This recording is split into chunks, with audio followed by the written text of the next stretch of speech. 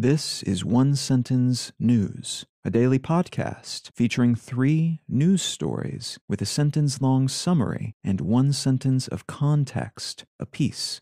I'm Colin Wright. This is a sponsored message. I've been using Anchor as my podcast host for a while now, and it's been a pleasure to use. Anchor offers benefits that most other hosts do not. It's free to use, but it also has a collection of tools that allow you to create a podcast completely within the Anchor website or smartphone app. They distribute your show to Apple Podcasts, Spotify, and all the other distribution channels without any additional effort on your part, and you can make money from your podcast without any minimum audience size. So you can use it as a more traditional podcast host like I do, but it's also got everything you need to start a podcast from scratch. If you're keen to give it a shot, download the free Anchor app or go to anchor.fm to get started. It's Friday, June 3rd, 2022. A quick note, I will be on a pseudo-vacation next week, so the email version of One Sentence News will be truncated into a shorter version for the week, and there will be no podcast episodes next week. Things will return to normal on June 13th, and I will be out trying not to pay attention to the news for the first time in a very long time, while hanging out mostly in nature in Door County, Wisconsin. So apologies for that gap, but things will go back to normal on the 13th. Now, all that said, let's talk about the news. From Axios, Omicron is outrunning the vaccines designed to fight it. New data show that the most recent Omicron subvariants, BA4 and BA5, are different enough from the original COVID-19 coronavirus that existing antibodies from vaccines and previous infections don't work terribly well against them. These new subvariants are most prevalent in South Africa right now, as far as we can tell, with our diminished collections of data at least, but are thought likely to spread fast once they establish toeholds elsewhere, much like Omicron did late last year and in early 2022, because of that further enhanced immunity.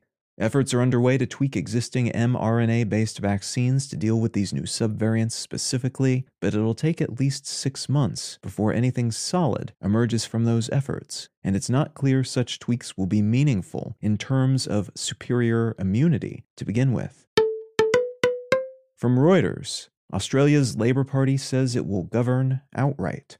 Australia's centre-left Labour Party has won its recent election, but also won enough seats, 77 out of 151 total, to claim an outright majority, which will allow them to govern without having to form a coalition. In practice, this means the Labour Party won't have to negotiate with the 16 cross-bench parliamentarians, most of whom are Greens and Independents, to pass legislation, though they will still need additional votes to get anything passed in the upper house. The Labour Party did as well as they did, according to analysts, because of the exiting Conservative coalition's unpopularity in recent months, and because Labour committed itself to pushing Australia away from a coal-focused economy to become, in their words, a renewable energy superpower. And from the New York Times, Canada plans to ban handgun sales and possession of assault weapons. Earlier this week, Canadian Prime Minister Trudeau announced new regulations that will ban the sale, purchase, importation, or transfer of handguns in the country from this point forward, and a new piece of legislation that would implement a military-style assault weapon buyback program. That buyback program would not be optional, so folks who own such weapons would have to turn them over, though they would be paid by the government for doing so. Trudeau mentioned the wave of gun violence in the U.S. during his announcement of these new efforts, and though it was estimated in 2017 that there were about 12.7 million legal and illegal firearms in civilian hands in Canada, which is about 34.7 guns per 100 people, most of those are hunting rifles, with the comparably fewer handguns in the country accounting for nearly 60% of all local gun-related crimes. That bill would also amend existing legislation to make it a crime to modify a rifle to increase its bullet capacity, would give police the power to seize guns from people who have been deemed by a judge to be at risk of hurting themselves or someone else, and would increase the penalties for smuggling guns.